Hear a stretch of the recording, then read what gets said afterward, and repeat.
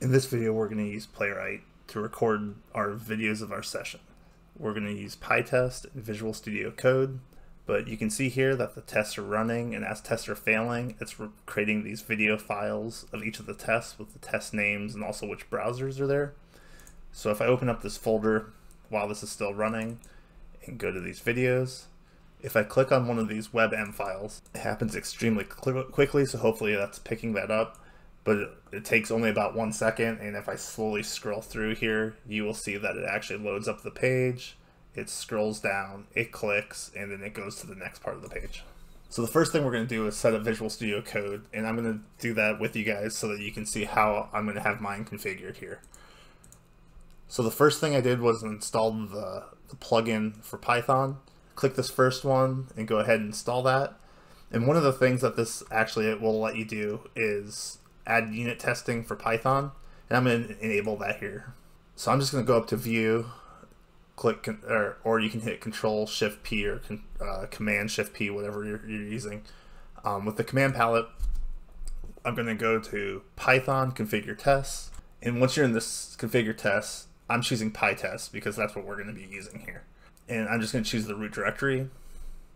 But now that I added this extra icon in here, so when you click on this icon, this test icon that's been appeared here, you can see that you have a run all, and then you can hover over a test and click the green button there. So if you click that green button, it'll actually just run that one test, which is nice, especially if you're working with a test with a lot of files. You don't have to run them every single time.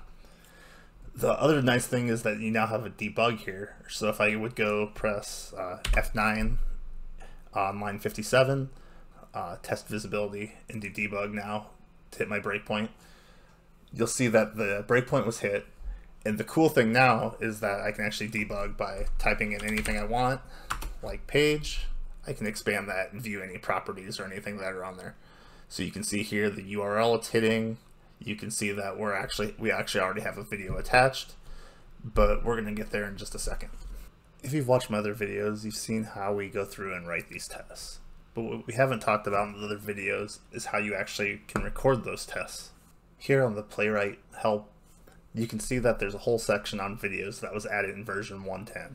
How it works is you can assign a new browser or recording directory, and it will send a video of everything that goes on in that browser context until it's closed. The second you close it, it'll actually go and save it. It's all saved into a page video path, which is going to be important later. But none of this really tells you how to do this with Pytest. Because Pytest, we're not setting up all the context in browsers every time. Some magic's actually going on behind the scenes. If you go to the Playwright Pytest help doc, they have this section about fixtures, which are these things that exist as hooks like you would see in other testing frameworks that do things before and after tests would run. So it's things like before test, after test, on load, those types of things. Those get handled by fixtures. And what's really cool about these fixtures is if we go into the Pytest Playwright, we can see that basically this whole library is this one file. And these are all the bindings that set up those browsers and fixes, and we just don't need to normally worry about that when we write our tests. This also lets us do some more sophisticated stuff when we want to set things up to run for every test. We can just put it all in one file and make it work for our whole test run. So the way you do this with Pytest is there's one specific file we need to create. It's called Conftest.py. And what I'm going to do here is I'm going to start just by grabbing out of the Playwright Pytest and just grabbing these first lines. There's going to be a link to this repo in the description. So with that, I'm also going to import two things just really quick from the standard library, but we won't talk about those right away. We'll just use them later. So now that we have all of our imports, the first thing that we really want to do is we want to have the browser record every single test that we run. If you read the documentation, what happens is that Pytest has these fixtures, and fixtures also have scopes. So the scope that we're looking for is going to be session, because that's basically one test. So the next line here is a definition of this fixture, and it's named browser context args. And this one actually passes in browser context args and video path. And what these actually are is these are other fixtures. This one doesn't actually exist yet. We'll be creating this in a second. So what we're going to return here in this object is we're going to return browser context args, and then we're going to set the property video dir, and that's going to be set to the video path that gets passed in. And then we're going to set the viewport, and the viewport has two properties: width, we're going to set to 1920, and then height, which we're going to set to 1080. We've now done everything we need to do to record, except for we don't have a video path yet, because that's not something that Playwright sets up by default. So I'm going to create another fixture here that's just going to live for the session scope, but that way we don't have to repeat this variable everywhere. The scope has to match the other ones, or else we're going to run into problems later. And then we're just going to return the string heading to a folder named videos. So let's just try running a test here. So we don't currently have any videos. And if we come down here and just go ahead and click any one of these, we get an error running our tests. So if we look at the output here, sorry, my mistake, I put an S in there and it should not have had an S. So we'll go ahead and rerun a test here. And then the test passed. So let's check our folder now to see if we have a video, and we do have a video. So if we look in this folder, by default what Python will do is every time a test runs, let's just run another test here quick, or let's just run a bunch of tests quick. You'll see that every time a video runs, it gets a new GUID on it, which is nice, but it's not particularly helpful, because then you have to go figure out which test is which and why they're failing.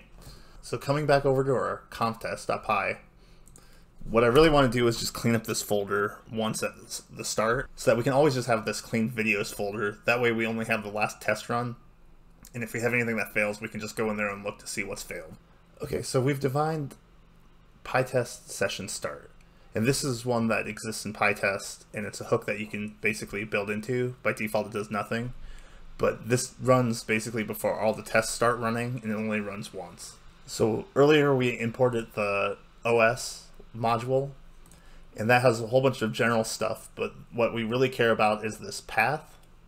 And then what we're saying is that if videos exist, then we're going to delete all the videos in there. This is only to help us if videos was deleted, like if someone went out and deleted the whole folder, then we would just ignore this section of code. And then here it's going to basically go through every video in that list and then delete it.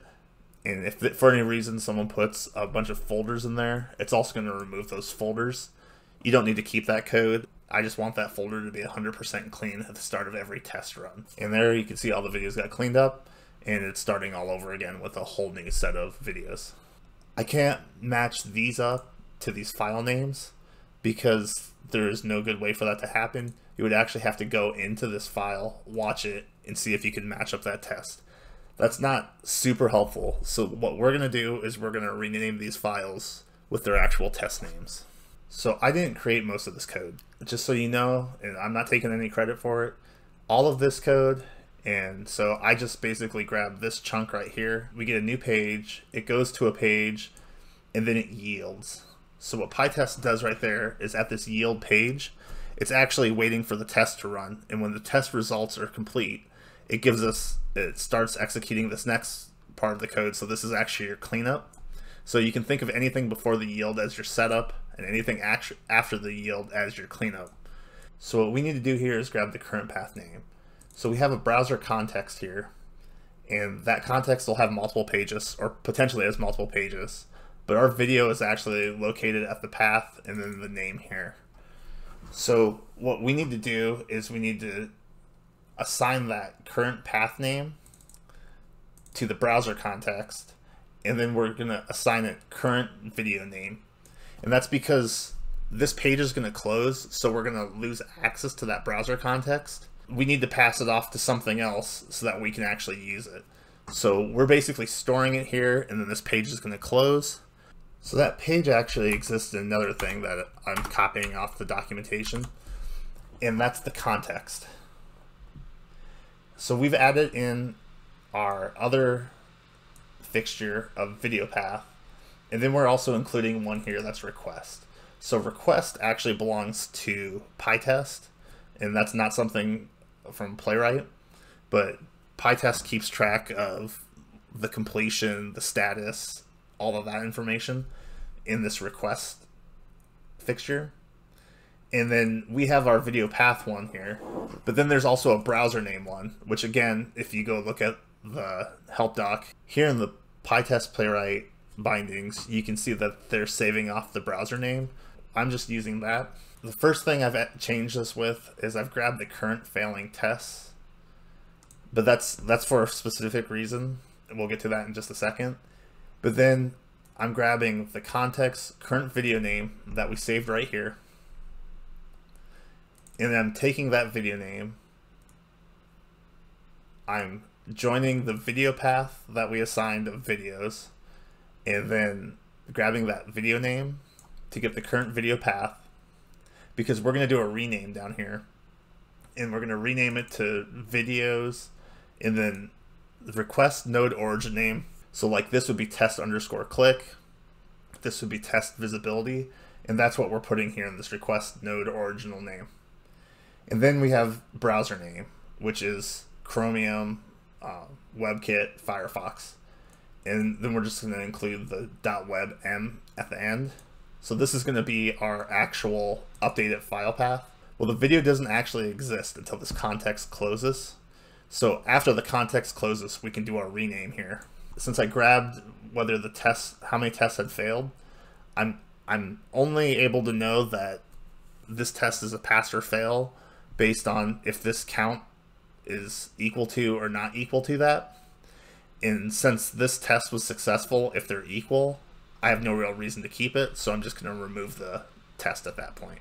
So hopefully that makes sense. We're getting the current name of the file, we're grabbing the path off that file, then at this point we're grabbing an updated path to rename it to, we're letting the file get saved, and then renaming that file. If the test passed, we're going to delete it because we don't care about it anymore. If we come back over here now and just run these tests, I'm going to flip back over here and go to videos. You can see here that we have a whole bunch of tests. We have test click Chromium, we have test CSS class. So those are the name of all of our tests, and you can actually see the browser that they were running, which is Chrome. What's funny here is that this should actually be deleting tests, but it didn't. All these tests blew up. You can see here there's 12 problems, so we got 12 tests. Our rename worked, but we have to fix the rest of those problems. But basically, it's missing a definition, and the only way to get this definition is basically copying and pasting it in. So in the documentation, there's this handle page go to. I'm just going to copy this here and paste that in. And then if we rerun all these tests, see if we get any passing tests. We have quite a few tests passing, and if I collapse these now, you can see we only have, it looks like one failed test. So in our folder now, we should have one failed test. And we do this test login, logout Chromium. And if I open up that video, we can double click here and see it did try logging in, but it ended up doing an invalid username because it looks like it missed that field. You can see we have our imports that we pulled in from our file. We have our setup here where we created our browser so that it could actually record. We defined the folder that we're going to use, and unfortunately I have to also do this in the session start just because I couldn't figure out a way to get this one referenced in these without the session blowing up. If someone does know how to get those out of there and reference the same one, please let me know in the comments because I would love to know how to do that. As long as these 4 stay in sync, all the rest of the places that use it will automatically adjust. And we just added a couple lines here to get the video name and then the paths renamed. And now we have it so when we record, any failures we keep as videos and the rest get deleted. To make this even better, if we include all browsers here and go ahead and rerun these tests. So here we're going to go ahead and test it with all the browsers, and we're just going to run Pytest, and now it's going to run our 12 tests across all 3 different browsers. So we get some green dots, we get an F, some green dots in the F. So if we open up the video folder here, we'll see that we got a login logout failure on Firefox, a login logout failure on Chromium, a test text input fail on Firefox, and all the rest of the tests are just going through, recording, and then deleting after they're passing. So we had 6 failed tests, we had 30 pass, and we have all those tests here. We can go see kind of why those tests were failing, which is kind of helpful. But then you can also go back and go to the video and see what was actually missed here. Because it says it failed on the assertion, but then you need to figure out what actually didn't get filled out on the page. If you guys got value, please like the video, subscribe if you want to see more videos on Playwright,